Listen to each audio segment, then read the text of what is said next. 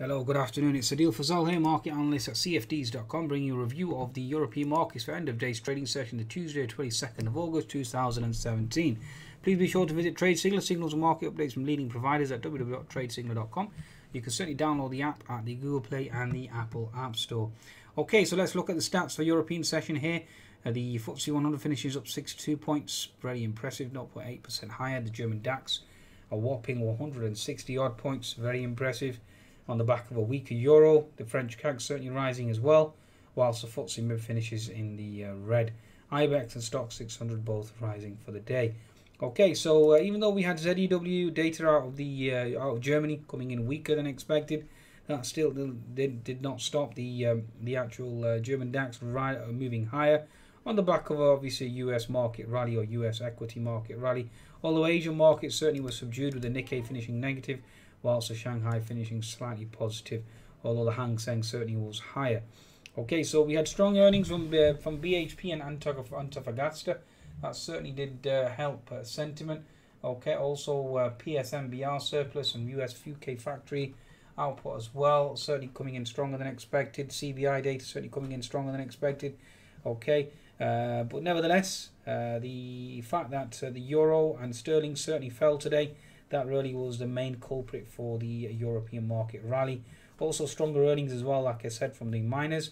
Having said that, the argument against that was Provident Financial, down due to subprime concerns. Okay, subprime loan concerns. So again, that certainly does rekindle the fear that is surrounding non-performing loans. Again, that's certainly something to consider, especially with UK financial sector under pressure, and the FTSE will be remaining under pressure for the next 2 to 3 days, from my perspective, anyway. Okay, so that really is the status quo. US equities certainly rallying as well. Very impressive short squeeze on the Nasdaq. The Nasdaq itself certainly has pushed higher. Let's just have a look here on the Nasdaq. You can see a whopping gap higher. You can look at a potentially a 60 or 70 point rally on the Nasdaq itself. So again, an impressive rally, an impressive thrust higher on US equities. Okay, right, so the next potential move in terms of the technical picture, let's just quickly look at the German DAX here.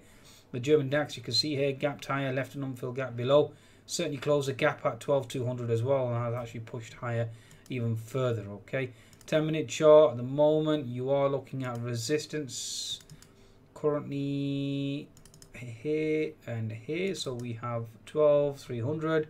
You have resistance at 12,290. Okay, that really is the next potential resistance. We've closed gap fill here. We do have horizontal resistance here for the interim, so let's just see if that actually holds and plays out. But very impressive. You can see here 12,060 up to 12,230 today. An impressive move on the German DAX. We close this gap and we just didn't look back. Okay, so even though ZEW numbers, ZEW data certainly came in on the weaker side, that still failed to deter the actual German DAX from moving higher. If you look at the French CAC, although we have labour concerns, labour reform concerns, the situation in France, especially with regards to Mr. Macron's approval rating, certainly deteriorating at present, and yet that still failed to deter the French CAC from moving higher on the back of a weaker euro as well. So a lot of it really is potential front running of Mr. Draghi in Jackson Hole. Now, last week we had the leak with regards to Mr. Draghi maintaining his dovish stance, and then obviously we had the dollar moving lower, and then the potential leak being questioned, hence the reason why the euro went above the 1.18 level. And now the euro fell below the 1.18 level, and certainly has sent European equities flying higher. So let's see how we respond here. We are looking for gap fill resistance around the 5145.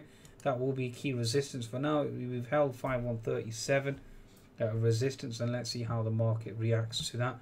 Okay, so my bias certainly remains bearish on the French CAC due to the concerns with regards to Mr. Macron and his support certainly withering away. Okay, so again, looking for further weakness on the French CAC. Okay, and also the euro, keep an eye on the euro and the reaction there. Let's move on to the FTSE 100 now. Okay, so FTSE 100 actually went and closed the gap at 7390. It certainly seems like the market was certainly focusing in on that gap. Certainly did actually eventually close it. Okay, in the end, as you can see, we certainly bounced off at 7,300 only to close the gap at 7,390. 60-minute chart now, you are into that fib 61% resistance. We've taken out this key diagonal trend line. Okay, so for now you're looking at gap fill. Okay, if the market breaks higher, then the next potential key resistance is seen at 200 MA at 7415. Okay, and then you are looking at resistance at 7440. So let's see if we can actually attempt to touch that. Okay, it has been a very impressive rally though, very impressive rally on the FTSE, led mainly by the likes of the strong earnings from miners. Okay, again, I'm not going to go into the sectors, but it has been very impressive, and we are now into gap fill resistance. The daily chart at the moment, you have the red candle upper body. Okay, so certainly looking to hold that at 7380. Expect to hold resistance there. If obviously you push higher, then you are looking at 7440 next. And the moves in the US equities obviously will dictate as well. At the moment, let's just quickly look at the S&P 500. From my perspective, it certainly seems very overstretched here now. Okay, on the 10-minute chart, you've certainly gapped higher from 24.28. You're currently at 24.48. I mean, that's a very impressive move. Up almost 20 plus handles on the S&P 500. On the back of what? We haven't really had any major fundamental news flow other than the fact that obviously Mr. Trump has announced this Afghan war. North Korean saber rattling certainly started today as well, again. Okay, and yet the equity markets have totally ignored that altogether. So interesting. Okay, whether this is some sort of positioning prior to Jackson Hole, whether it's insider trading, I don't know yet. Okay, it'll be interesting to see exactly what comes out of Jackson Hole on I think it's Thursday, and obviously we'll react accordingly then. Okay, so last but not least, quick look at Euro stocks. Euro stocks, very impressive thrust as well again today. As you can see here, pushed higher into gap fill. Gap fill is currently at 3460 and looking at a potential cap there as well. Certainly inverted head and shoulders kicking in. Okay, and we could potentially even hit the 3480 and then 3500. So let's see how that unfolds. On that note, please be sure to visit cfds.com for your trading needs and certainly take advantage of the bonus. Goodbye.